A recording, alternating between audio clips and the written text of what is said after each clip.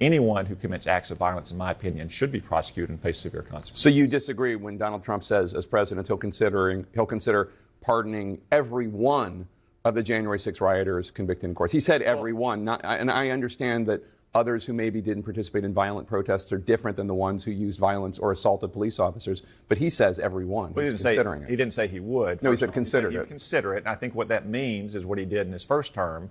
He'd take each case for a pardon request on a case-by-case basis.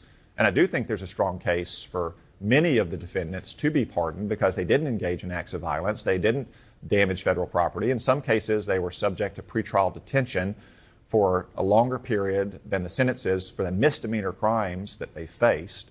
Some of them are probably about to have their convictions or their indictments overturned by a Supreme Court decision because the Biden administration stretched the law beyond reasonable bounds to go after some of the people who were present, not even in the Capitol, but near the Capitol that day, which is, again, in contrast to the violent